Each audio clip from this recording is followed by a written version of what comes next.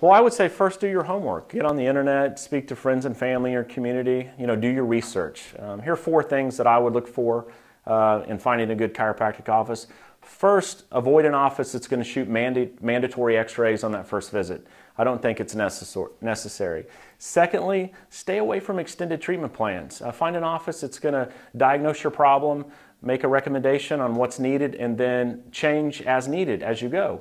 The third thing is find an office that's going to help you on that first visit. So many times I see offices examining a patient, have them come back for a report of findings. You're in there because you hurt. Hopefully you're going to get some treatment. So try to find an office that's going to do something on that first visit. And then lastly, don't be scared to find an office that works with other physicians, whether it's PTs or primary care physicians.